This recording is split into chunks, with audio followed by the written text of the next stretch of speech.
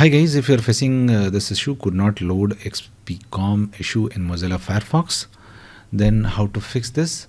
So the very first fix is uninstall Firefox.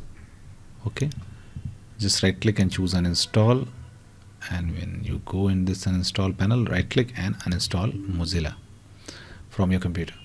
Okay, click on next, click on uninstall. So once you have uninstalled Mozilla Firefox, now what you have to do, you have to just press Windows and R key together and type app data, click on OK. Now once you are here, click on local. Now just locate the Mozilla folder and delete it.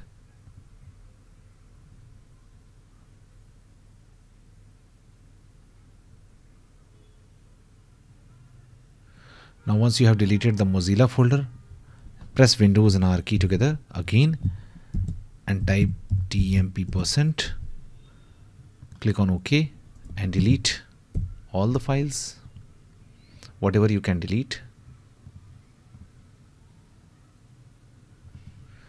And now install Mozilla again